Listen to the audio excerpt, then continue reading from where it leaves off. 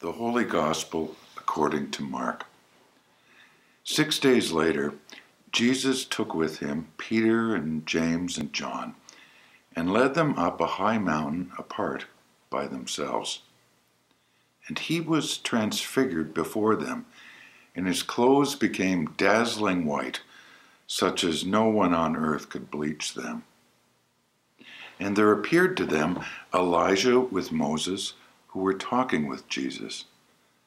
Then Peter said to Jesus, "Rabbi, it is good for us to be here. Let us make 3 dwellings, one for you, one for Moses, and one for Elijah." He did not know what to say, for they were terrified. Then a cloud overshadowed them, and from the cloud there came a voice, "This is my Son, the Beloved. Listen to him." Suddenly, when they looked around, they saw no one with them anymore, but only Jesus. As they were coming down the mountain, he ordered them to tell no one about what they had seen until after the Son of Man had risen from the dead.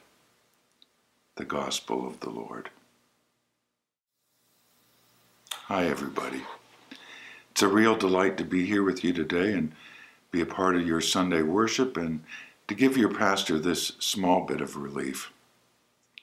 Our rostered ministers have been doing a magnificent job of providing opportunities for us to worship over the course of this long pandemic. But friends, it's really hard work, and anything that we can do to help lighten the load that they are carrying is well worth supporting. Today I'd like to share a few thoughts with you about the subject of vision. And I'm sure that most of you would agree that vision is a really important thing. You know very well from your own experience, both individually and as a congregation, that you need vision to carry a task through to completion. You need vision to sustain you and refresh you as you press through the bumps, turns, and valleys that we will inevitably encounter in life. There is, however, a potential danger involved in this vision business. Vision is good, but the line between being visionary and being delusional can sometimes be very fine. Let me spell out the differences I see by way of an incident that happened to me some years ago on a golf course of all places. Now, for those of you who know not the pleasure of chasing a little bouncy ball over hundreds of acres of mixed terrain, let me tell you that all golfers carry a common vision.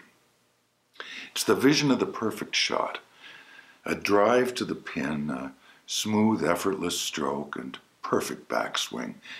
You can imagine the gentle arc of the ball as it climbs into the sky, perhaps a few astonished oohs and ahs from the gallery.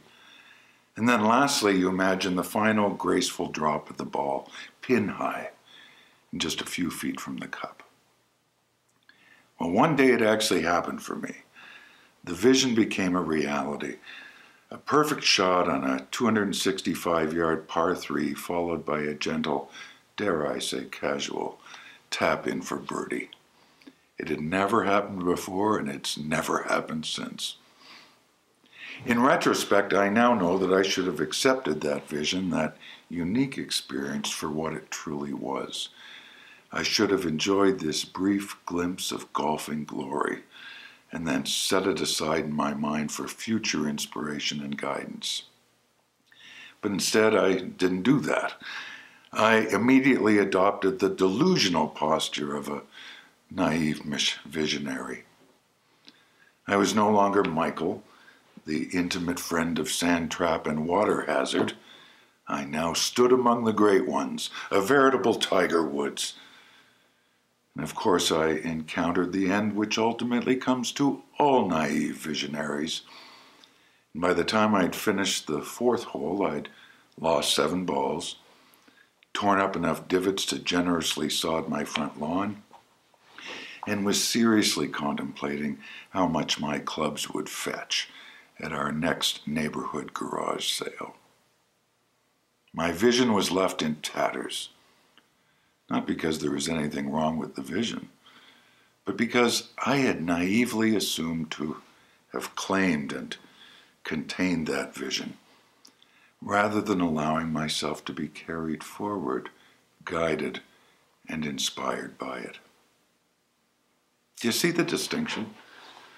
In our gospel lesson, we see elements of this dynamic played out in more sacred terms. Jesus and his disciples go up a mountain. Jesus moves on ahead, and then suddenly and unexpectedly, apparent magic starts to happen. Jesus' form starts to change. He becomes like pure energy, pure light. Glorified beings seem to appear, Moses and Elijah. And then the whole episode is dramatically concluded by a mysterious voice from the heavens that proclaims this same Jesus to be God's own Son. Can you imagine having such an experience? And who can really know how or what was happening? Regardless, it was extraordinary. And the response of the disciples is understandable. They're both terrified by and captivated by this vision. They want to hold on to it. They want this glorious moment to go on forever. They want to set up tents and live right there on the mountain. But as quickly as the vision had come, it was gone.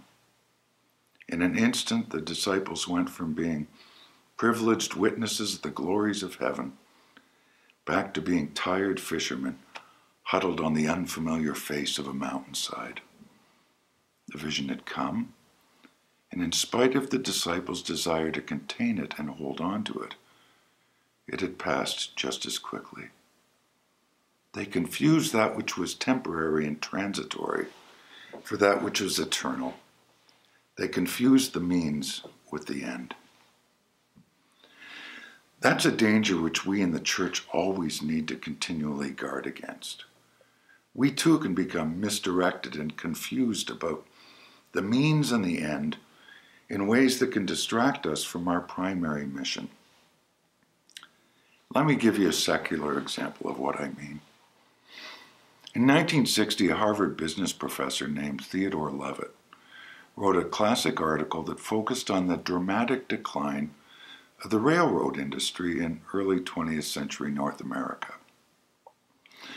The decline of the industry, Levitt concluded, didn't come about because people and freight no longer needed to be transported.